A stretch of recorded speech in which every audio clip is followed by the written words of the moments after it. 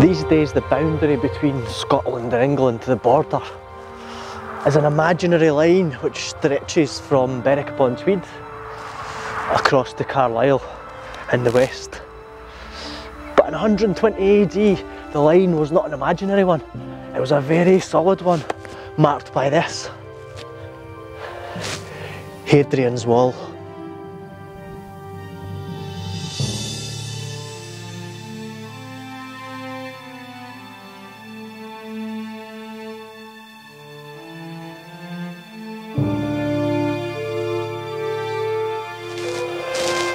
But since the Romans left Britain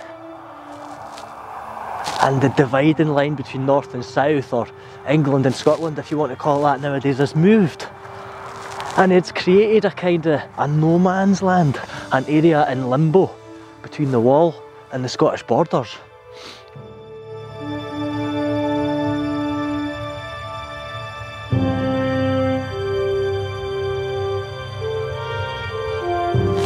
There's a huge chunk of English land that lies in this area. So what we want to do on Discover Scottish Borders is begin a campaign to bring that chunk of land containing the towns of Berwick, Alnwick, Morpeth, bring that land back into Scottish territory. And not only that, we want to rebuild the wall.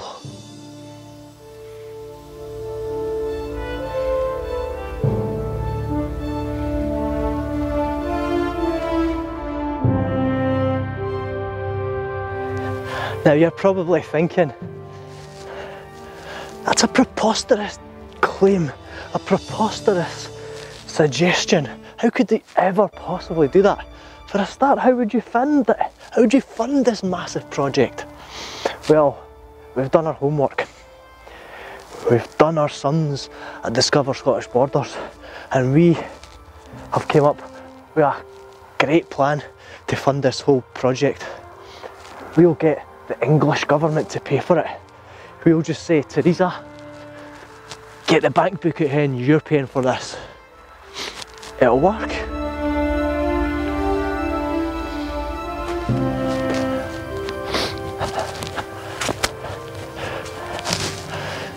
Now, we all know that the current Scots-English border holds absolutely no deterrent whatsoever to wave after wave after wave of criminals that flood across that line daily from England into Scotland. Drug dealers, mafiosos, murderers, rapists, they all flood across into our country on a daily basis. We need to curb that flow. And I believe the only way we can do that is by rebuilding Hadrian's Wall.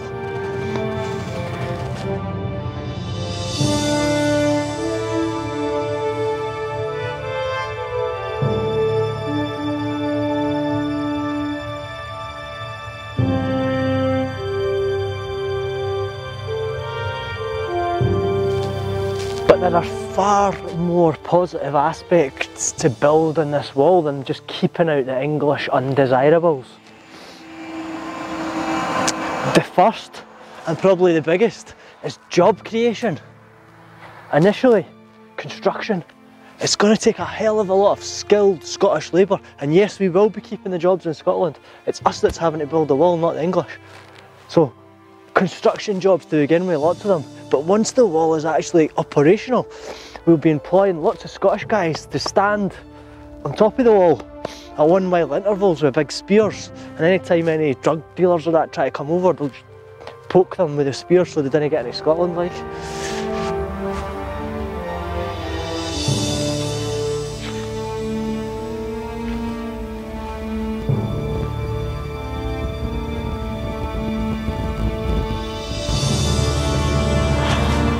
This here was one of the last Roman forts that were constructed along the length of the wall, and this is definitely one that I would like to reopen as a fort for the Scottish workers who were guarding the fort against English. And some of you are probably thinking, there's no way that these people from Alnwick and Berwick and all these wee English villages and that section of Northumberland would want to become Scottish. I mean, after all, they have got one of are probably the greatest football team in the world at the moment. The English national team is, I think it is anyway, that's what they say on the telly. So why would they want to become Scottish? I've spoke to loads of them and they do want to become Scottish. Why I like it, it'd be canny like, you know. Build the war back up like, you know. Keep all those junkies and muggers and that like back down in England like, you know. I've always thought of myself as Scottish anyway, like, you know.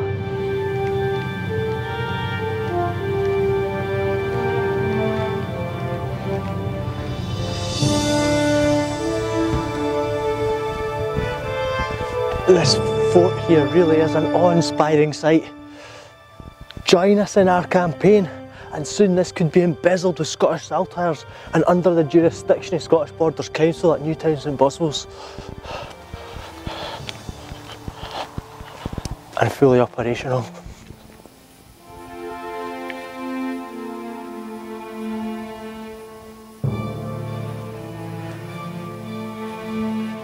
So there you go. A compelling case I would have thought to make the wall. And Northumberland, Scottish again. Please, please get behind this.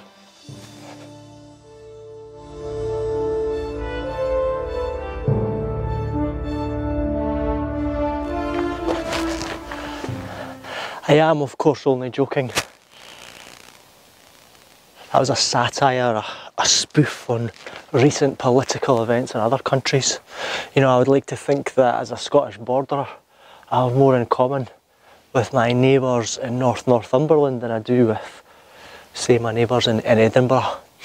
And I would hope that they feel the same way. We have, after all, both lived along this turbulent border for ancestors and ancestors and ancestors, and both suffered the same violent fates. So no, I don't want to rebuild Hadrian's Wall, but I do want people to come and see this through Scotland because it's absolutely breathtaking.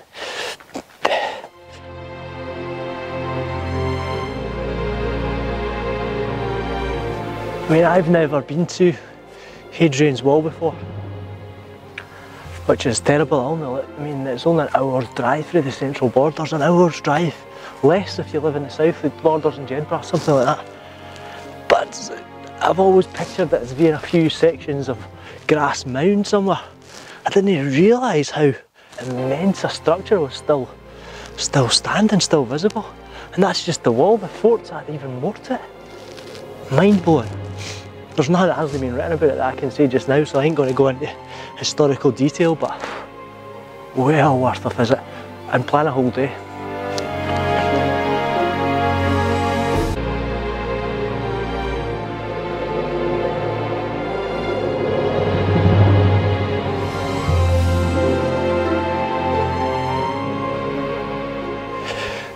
Hadrian's Wall there.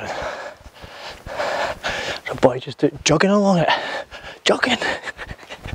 What are you doing, mate? You should be soaking up your bloody ancient heritage, not jogging along it. It's a bloody affront to Hadrian and the Roman army.